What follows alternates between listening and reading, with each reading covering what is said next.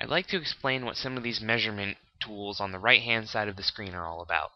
The first thing, on the very top of the screen, you have your multimeter. So when you click on the icon, it'll bring out your multimeter. To bring up the menu to view what the multimeter will do, you just simply double-click on the multimeter, and it brings up the menu.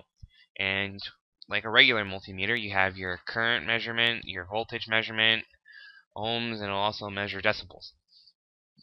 So to hook one of these into a circuit, which I'll just bring up a circuit I have,